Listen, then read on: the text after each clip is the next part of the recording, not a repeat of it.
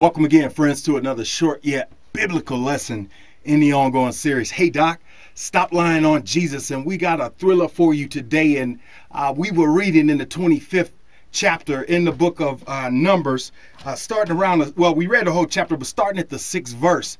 And y'all got to hear this. Now, y'all need to hear this. Y'all really need to hear this. Numbers 25th chapter. I'm going to start reading at the 6th verse, though. And it said, "And behold, one of the children of Israel came and brought unto his brethren at the Midianish woman in the sight of Moses, and in the sight of all the congregation of the children of Israel, who were weeping before the door of the tabernacle of the congregation. And when Phinehas, the son of Eleazar, the son of Aaron," this was Aaron, the priest's grandson, priest saw it, he rose up among the congregation and took a javelin in his hand. And he went after the man of Israel, into the tent, and thrust both of them through. The man of Israel and the woman through her belly, so the plague was stayed from the children of Israel. And those that died in the plague were 24,000. And the Lord spake unto Moses, saying, "Phinehas, the son of Eleazar, the son of Aaron the priest, had turned my wrath away from the children of Israel, while he was zealous for my sake among them, that I consume not the children of Israel in my jealousy. Wherefore say, behold, I give unto him," this is Phinehas, "my covenant of peace, and he shall have it, and his seed after him, even in the covenant of an everlasting priesthood, because he was zealous for his God, and made an atonement for the sin, made an atonement for the children of Israel."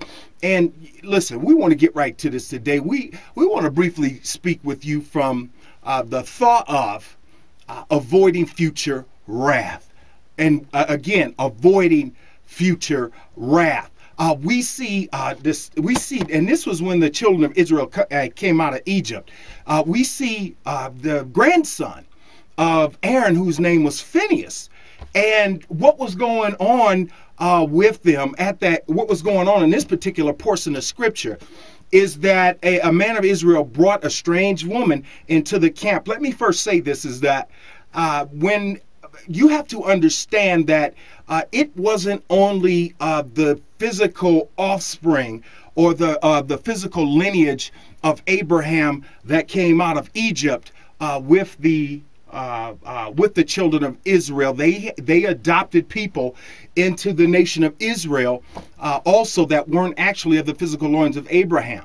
So he brought this strange woman that wasn't among them. And this man took this woman to a tent. And it seemed nobody would do anything about it. So Phinehas got up, took the javelin in his hand, as you heard us read today, and Phinehas thrust her through and the man through. And then the Bible says right here, it says that the plague was stayed from Israel. The plague was stayed from Israel because of what Phinehas did. But there was 24,000 people that died in the plague, essentially because nobody wanted to take action, you see. So he turned Phinehas by his actions, and that may seem overtly aggressive, especially those people who call themselves New Testament believers, as if there would be a New Testament without the Tanakh of the Old Testament. And these people that say, well, that's some Old Testament stuff.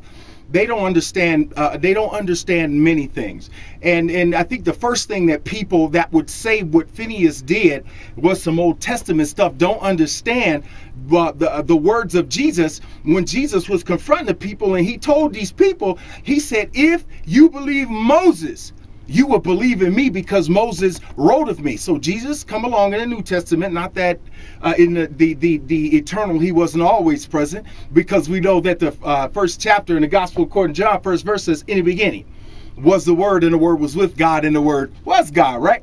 So that argument is not valid, that's some Old Testament stuff, and Jesus didn't come to abolish the law, but to what? Fulfill it. You see, because if Jesus abolished the law, he would have to abolish himself, because again, the Bible says, "In the beginning was the Word." I don't have to go over that again, because Jesus is the Word. You can't separate Jesus from the law, or Jesus from the Word, because again, Jesus is the Word. So because Phinehas did this thing, this pleased the Lord. Listen to what this says. And it says, Phineas, the son of, the grandson of Aaron, turned away my wrath, and this is God speaking, from the children of Israel, while he was zealous for my sake among them, and I consumed not the children of Israel in my jealousy. And he also gave Phineas, because Phineas did this thing, he gave him the everlasting covenant of the priesthood, and he gave him an everlasting covenant of peace for an act of, in our minds, what would be murder. Why am I saying this? I'm saying this is because there is so much wrath in many of your lives, in the life of your fellowship, your church, your congregation, at work, in your family. There is so much wrath that goes with those relationships, the wrath of neglect of a relationship, the wrath of divorce in a relationship, the wrath of a parent not having a relationship with their children, a wrath that goes along with feeling underappreciated. So what Phineas did was well pleasing to the Lord. Why? Because God demands a blood atonement for sin. That's just how it is. God demands a blood sacrifice. Now, I'm not saying that these two filthy vessels that Phineas killed were the sacrifice that God demands, but I am saying this: his actions pleased the Lord, and the plague was stayed, because only 24,000 actually died in that particular plague. It could have been many, many more had not Phineas picked up the javelin and avoided the future wrath of God on the whole nation of Israel, because we read right here where it says that because he was zealous for his God and made an atonement for the children of Israel.